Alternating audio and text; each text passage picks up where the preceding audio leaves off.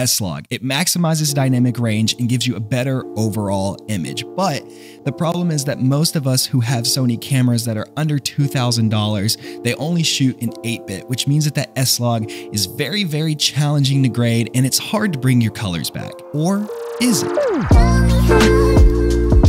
What's going on, guys? My name is Zach Kincaid, and today we are going over S-Log and how you can get S-Log to work for you in 8-bit Sony cameras. Over the past year, I've been able to find out what works for me and how I can use S-Log and still get a very good image that the colors are 100% present and they're pretty easy to grade. So let's go ahead and jump into Final Cut Pro and I'll show you what I mean. Now, everything I've shot was either in S-Log 2 or S-Log 3, but I did adhere to the principles of ETTR. If you don't know what ETTR means, it means exposing to the right or overexposing your image. And I will link a video in the description of Gerald Undone that you can go to and figure out everything you need to know about why you should expose to the right for the cleanest image. A lot of people, they shoot in S-Log and then they go ahead and they do their color correction and color grade at the same time.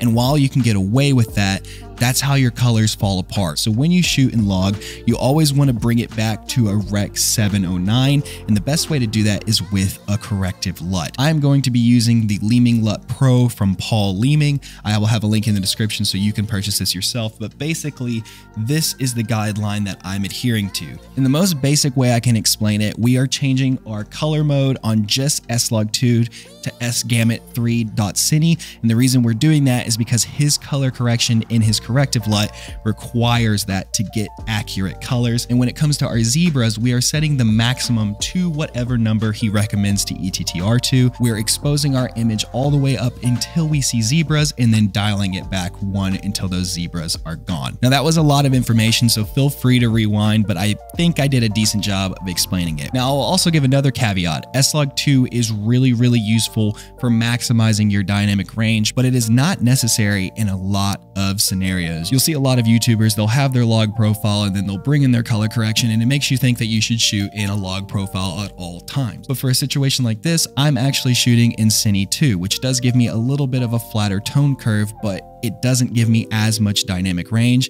And that's because you don't need it. There is not enough dynamic range in the room for the camera to even capture it. I personally shoot in S-Log 2 probably 80% of the client projects I do, but in situations like this where you don't have a lot of dynamic range going on, or specifically in low light, S-Log can work, but it can sometimes hinder as well. So you just really need to gauge your situation and determine what is best for you. So in this first clip, this is just your basic S-Log 2 according to the Leaming LUT. So the only change done on this is the detail is brought down and we've changed it to sgamut3.cine. And as you see, when we put the corrective LUT on, this looks great. This is a great looking image, but it could be a little bit more saturated. So let's just give it a little bit more saturation.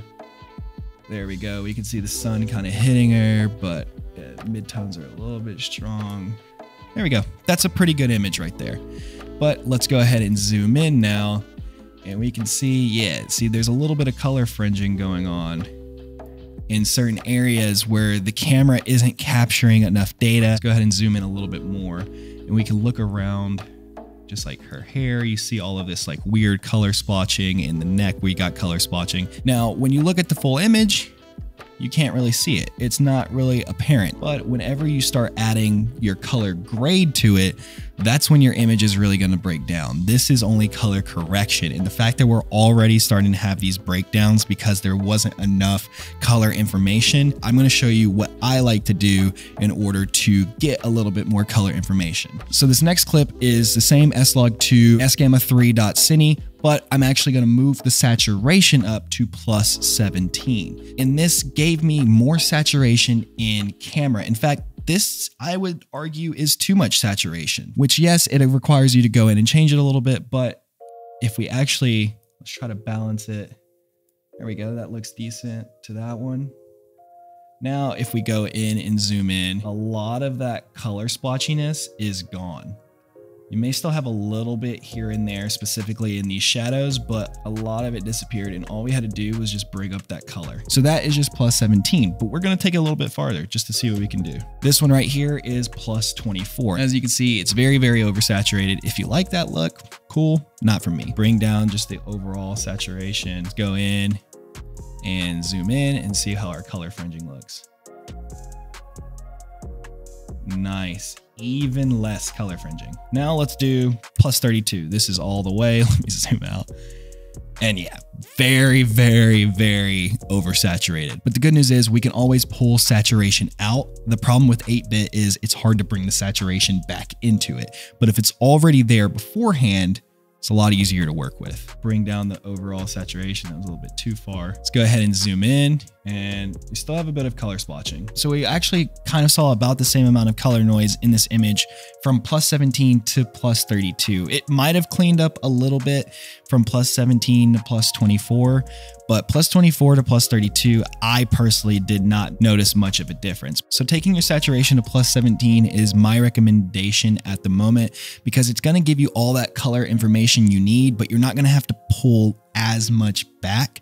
I feel like the plus 24, plus 32, as far as the leaming LUT goes, is just honestly a little bit overkill, and I think this does the job. So this is S-Log3 exposed properly, but S-Log3 is known for having very, very little color information. So a lot of people, even if they are going to push their colors, they avoid S-Log3 on 8-bit, but we actually went in and hit plus 32 on the colors. And so let's see, when we add in the leaming LUT for S-Log3, we can see that we have plenty of color data to work with. So let's go ahead and bring down the saturation. And there you go. There is a usable image in S-Log3. Now, one thing you need to be aware of is that S-Log3 does work best with 10-bit. So even though our colors look fine, when we start to zoom in, we get a bunch of weird artifacts and banding in the sky. You can kind of see it like right here. The transition between the colors are so fine that the camera, even at maximum saturation, even though it's capturing all the color depth it can,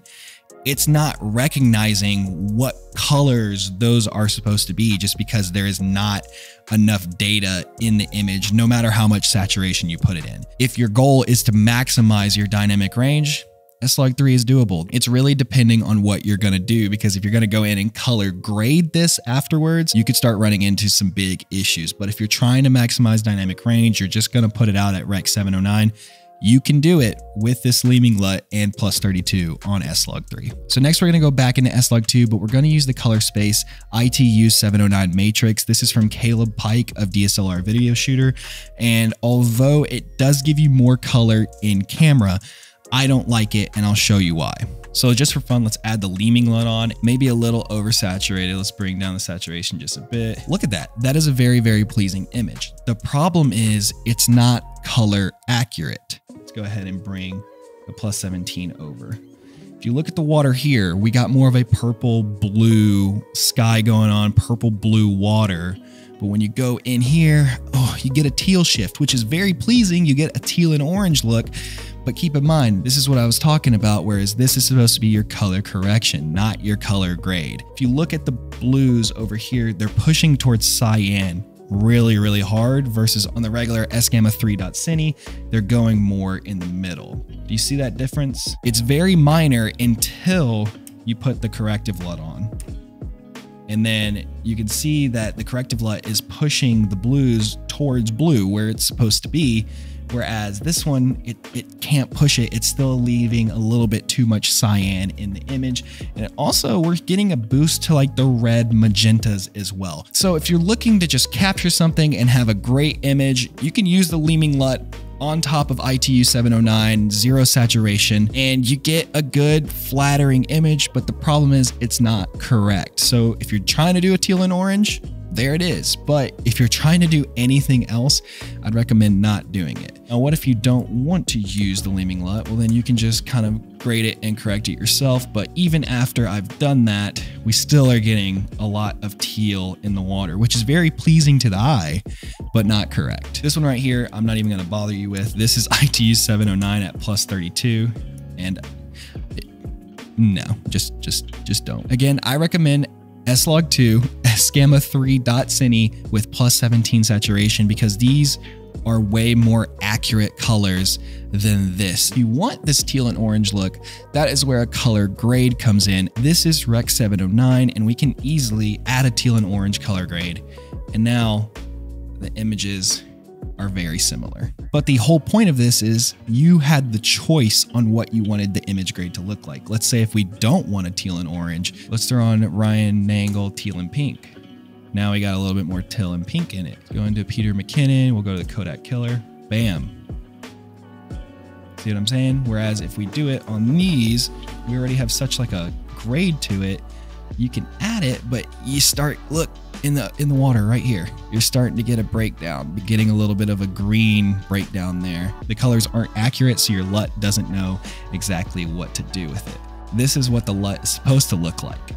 This is what it looks like when you have the ITU 709. This is why you want to correct your S-Log footage to Rec 709, because it gives you more options in post. Now that was a lot. It is really in depth, so feel free to rewind if anything didn't make sense to you. But if you put these tactics in place, you can get really, really stunning images out of S-Log, specifically S-Log2 on 8-bit cameras. It's not something you need to be scared of. You just need to know how to use it and how to maximize your usage with these 8-bit cameras. Anyways, that's going to be it for this one. If you've enjoyed it, I would really appreciate if you leave it a like, because it did take a lot of testing and work. Subscribe so you can stay up to date with all of my future videos, and leave a comment down below if you have any questions. Thank you guys so much for watching, and I'll see you in the next one. Take care.